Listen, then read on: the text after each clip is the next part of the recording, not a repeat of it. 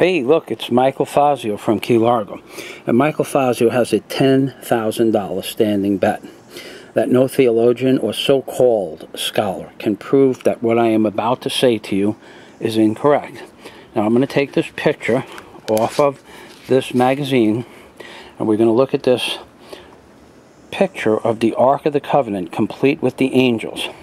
And now, this is where the bet begins.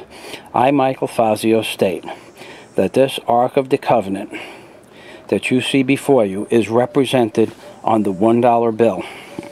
And I have proven this in my book, Angels on the Ark. Now, why you haven't seen this as the greatest discovery of the 21st century is because the Zionists and the pedophiles that run the Roman Catholic Church will not allow my information to become known and global, because I have proven in my book, Angels on the Ark, that what you see before you is a perfect characterization and or pictograph of the Ark of the Covenant placed upon the $1 bill. My words that I just spoke to you cannot be disproven, and $10,000 says you can't disprove me. All you need is a degree in theology or religion to debate me in a public forum, and $20,000. $10,000 for the lawyers, $10,000 for the actual bet, and I will debate you in a public forum. You cannot prove that this is not a depiction of the Ark of the Covenant, and I will tell you why. What you see on top of the Ark of the Covenant are two angels. What you see on the ends of the Ark of the Covenant is the face of a seraphim, one of the two faces of the seraphim, and when I rotate it, there is the other face of the seraphim. Okay, even if I flip it upside down, there are still two faces of the seraphim, the two faces of the seraphim, facing before and behind, and then we go to the other side, and then you see the opposite faces facing before and behind.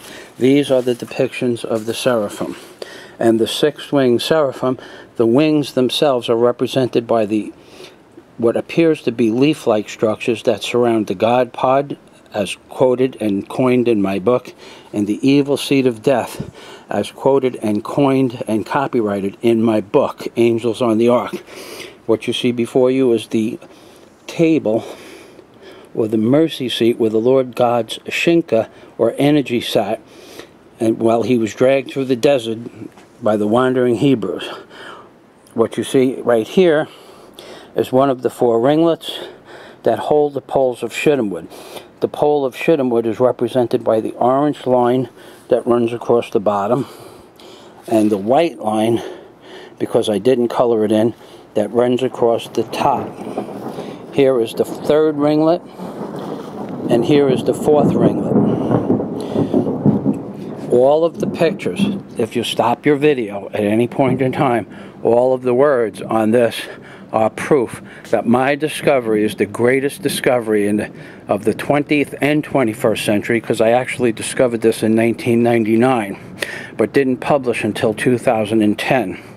And my book, Angels on the Ark, is a 1,990-page ebook sold by PayPal through GoDaddy website, which is a 100% secure and safe website, for the price of $3.99, but I can't guarantee that that price is going to remain $3.99 for much longer.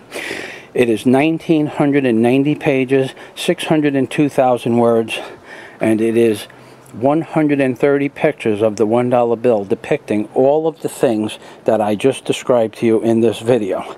I state that this is a picture of the Ark of the Covenant on the $1 bill. And if I am correct, and I am, then the fact that the United States Mafia put a picture of the Ark of the Covenant on the reverse of the $1 bill is proof positive that this world has been controlled by a remnant race of beings, or a society from another world, aka aliens, and we are their descendants or protege. My book proves beyond any doubt that this world has been controlled by the people that control the Vatican and the people that control England and the people that control the United States. The real people that control the United States, not the mook in the White House and not the Congress.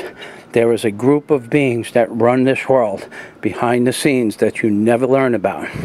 My discovery proves that these beings exist and that this picture or pictograph of the Ark of the Covenant on the reverse of the $1 bill is how they communicate with each other via the King James Bible. My book, Angels on the Ark, proves every word of what I just said. And if it didn't, then someone in the last 30 months would have taken my $10,000 Fazio challenge and tried to prove even one thing that I just stated was wrong.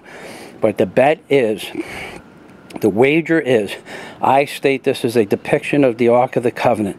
You need to be a so-called scholar or theologian and vetted in that world of so-called scholarly nonsense. And then you can debate me in a public forum after you put up your $20,000. Now, you can't prove me wrong, and that's why no one's taken my challenge. And therefore, I am correct. And this is the greatest discovery in the 21st century. What you are looking at right now are all of the beasts that are set upon and protect the Ark of the Covenant.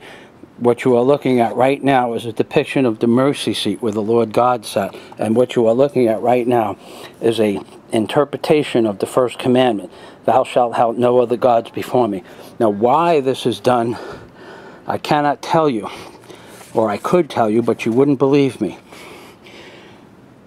So I might as well tell you. There has been a group of beings, either remnant society from this world, that has controlled this planet via religion and politics for millions of years.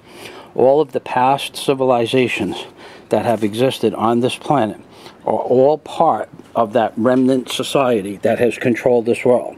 They are the same people, entities, or species of creature, I do not know which, that placed this hog-nosed bat on the reverse of the $1 bill with a depiction of the skull and bones representing the Skull and Bones Society created in the year 1832 with the number 322 on their dormitory door.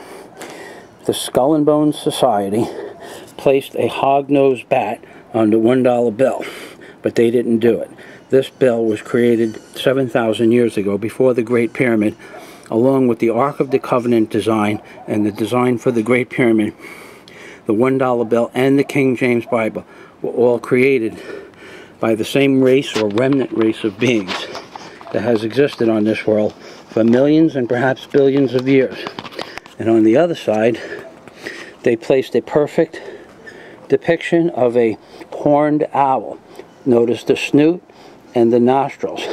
Notice the wings that exist over the God pod and the evil seed of death.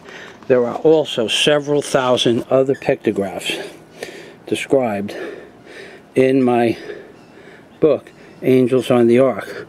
There are bugs, there are things that creep, and there are snakes. There is even a Leviathan located in something that you see right here. And I have proven all of this in my book, Angels on the Ark. And yet, even with a $10,000 bet, there is no so-called scholar or theologian on earth that will take my challenge and take my money and then give it to some charity of their choice, because they can't prove a single word of what I said is incorrect. And what is holding me back right now are the Zionists that control the movie industry, the newspaper publishing industry, the television industry, and every other form of communication, and now including YouTube, Google, and the internet. And they are diminishing my work by not allowing it to go global. Some of my videos, especially this video that I call the God Pod, should have gone global and viral in 10 minutes. Because what you are looking at here is a depiction of the first 17 verses of the book of Genesis. You are also looking at the evil seed of death on this side. And now you are looking at a nuclear detonation over the eagle's head. Now these things are proven in my book. Therefore, I should have gotten the recognition for what I just stated. But they refuse to recognize my great discoveries. Because if they do, and it is proven that this is a representation of Satan, and I am the first person in the world of all of these so-called scholars and theologians to see this information. If this is all proven to be true, that means that all of the so-called scholars and educational people in theological societies are all idiots compared to Michael Fazio, a carpenter, once again a carpenter from Queens, New York, that speaks with broken English, with a broken Brooklyn accent, has kicked the ass of all the theologians and so-called scholars on the planet Earth. And anybody that tries or dares to prove me wrong at any time in the future will get nothing but their ass kicked, because Michael Fazio is smarter than any theologian or so-called scholar when it comes to the pictographs and their relationship, aka the codex, between the Bible and the $1 bill. And anybody that tries to prove me wrong will get their ass kicked in public. I will take their $20,000 and I will spank them in a public debate. And this is Michael Fazio from Key Largo saying God day to everybody.